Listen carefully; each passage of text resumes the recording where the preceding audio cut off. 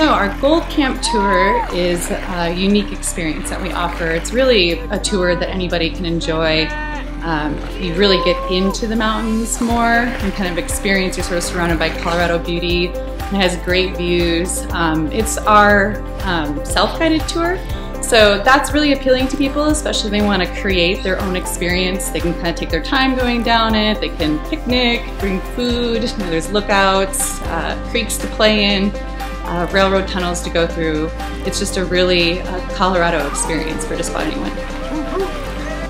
We consider the Gold Camp tour especially suited to families. In fact, we created the Family Fun package to make it more accessible to families. We didn't feel like there were enough options for families in the area to kind of connect with each other out in nature.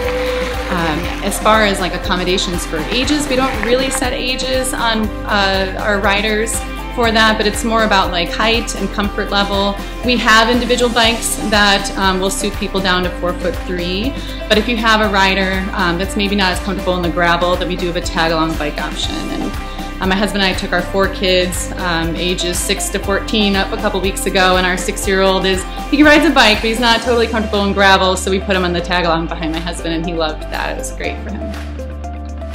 One of the questions that we get from guests is, what do I need to do to prepare for this experience? And we kind of tell them to just show up and we'll take care of everything you need. We do recommend you wear closed-toed shoes and maybe dress for the weather, but other than that, we'll provide the bikes, the helmets, the water bottle. You get to keep that as a souvenir. We do recommend if you want to have snacks or a little picnic up there that maybe you bring a backpack with some food in it. That's a really nice experience up on Gold Camp, but other than that, we've got you covered.